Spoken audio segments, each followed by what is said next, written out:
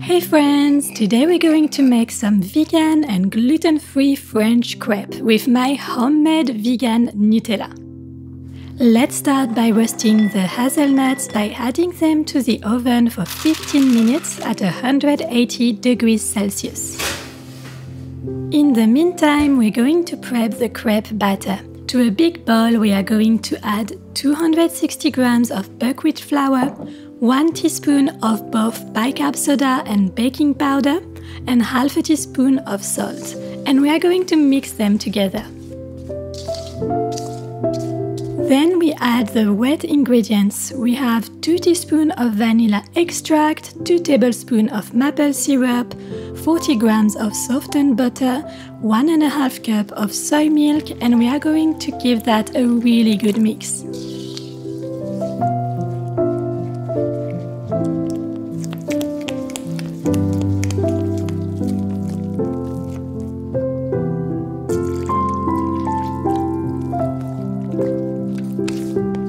And then we add 1 cup of soda water.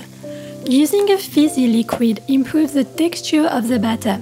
This was a tip from one of my friends, Max, who happens to be a French chef. Once it's all combined and the dough is nice and smooth, we are going to let it rest under a wet cloth for 30 minutes to an hour. And this is really important, please do not skip this step. In the meantime, let's get back to our hazelnuts. They are nicely roasted and it smells amazing. Place them into a cloth and rub it for a couple of minutes while they are still hot. This will help remove most of the skins, which can be a little bit bitter. Add most of the hazelnuts to your blender, and we want to save a few on the side so we can crunch them later and add a bit of texture to the paste.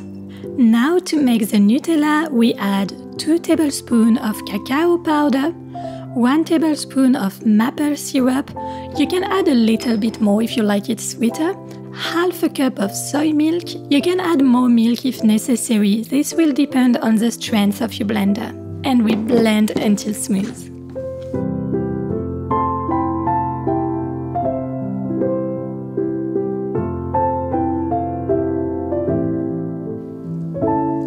I like to crush the rest of the hazelnuts and stir them into the paste so it's a little crunchy. I like to put it directly into a jar because it holds really well, so if you don't eat it all at once, you can keep it in the fridge for 5 days. It doesn't really last long in our home though, it's so tasty, Cam usually eats it very quickly.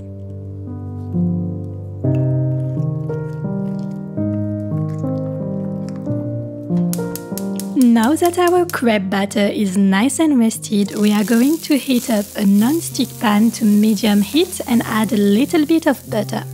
We are going to pour approximately 1/4 cup of butter onto the pan. You might want to tilt the pan with a circular motion so that the batter coats the surface evenly, and you get a nice thin crepe. Cook the crepe for about 1 minute until the bottom is lightly brown and you can see some little bubbles have formed. Loosen with a spatula, turn and cook the other side. It usually takes a little bit less time, so around 30 seconds. And now onto my favorite part, the toppings. We get to spread our delicious Nutella. And I like to add some fresh fruits. Here I use some sliced banana and some raspberries.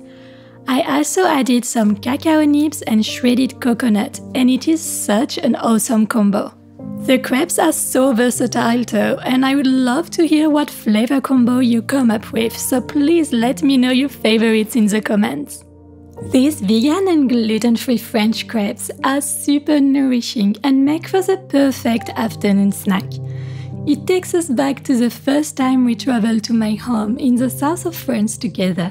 I hope you enjoy them as much as we do. Thanks so much for watching, and see you in the next one!